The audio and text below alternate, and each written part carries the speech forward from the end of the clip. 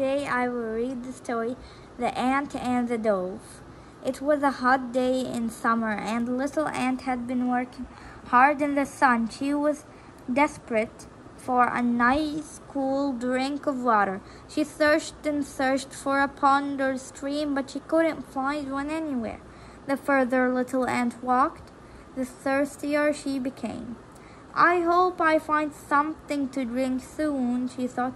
Then she lifted her head and listened. I can hear bubbling water, she cried, and with a new spring in her step, she hurried towards it. Wasn't long before she came to a fast-flowing river. Little Ant stopped on the bank and gazed joyfully at the water. Now I can drink and never be thirsty again, she said to herself. Little Ant was so excited she scurried down the bank to the river's edge. In her hurry, she slipped and fell tumbling with a splash into the water. Desperately, she tried to turn herself over and scramble to the side, but the water was so fast and the current was so strong, she felt herself being washed down the stream. "Help!" she called in her small voice. "Somebody help!" Overhead, a white dove was flying home. She had been decorating her nest and was carrying a large leaf in her beak. She heard the tiny cries for help and swooped down to see what the matter was. She was just in time to see a little ant splashing in the water. "Hold on," she cried. "I'll help you."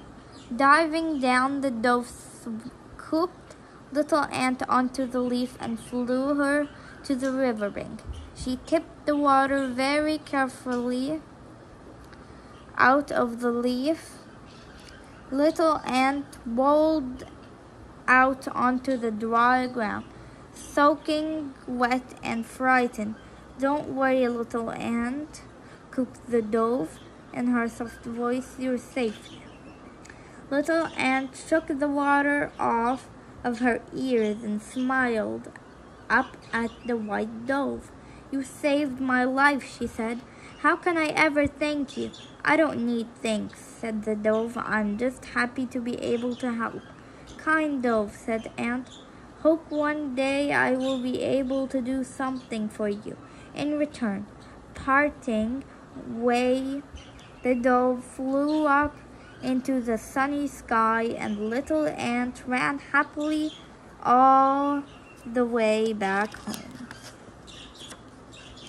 Little Ant was keen to repay the dove's kindness, and one day she had her chance. She was scurrying across a field when she overheard two bird catchers talking. One had a pair of binoculars and a bag full of birdseed, and the other was carrying a net. "My wife has always wanted a pet dove," said the man with the birdseed, as he saw the white dove picking away in the field. "We have a nice cage at home that it will feel right at home in."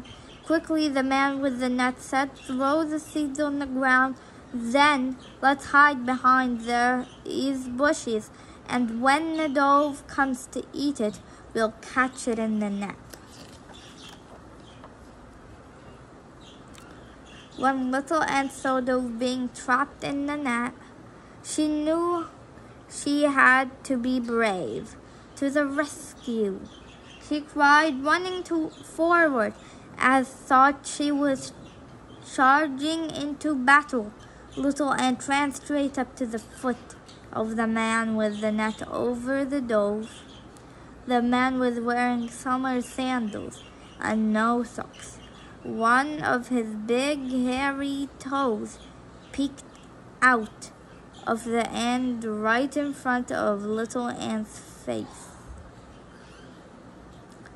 Perfect, she thought, then opened her mouth as wide as she could. She bit the man hard and fast on his toe. Ow! Yelled the man with the net hopping about on one foot. Ow, ow, ow! It hurts so much. He dropped the net and dove wiggled free. Thank you, little ant, she called as she flew into the air. Thank you, brave little ant smiled and waved to Dove. Then she scurried away as fast as she could. Go, you saved my life, the dove told the ant when she landed in the next field. Just as you once saved mine, replied little ant, finally happy to have repaid the kind dove. The aim of the story is the grateful heart will always find a way to show its gratitude. The end.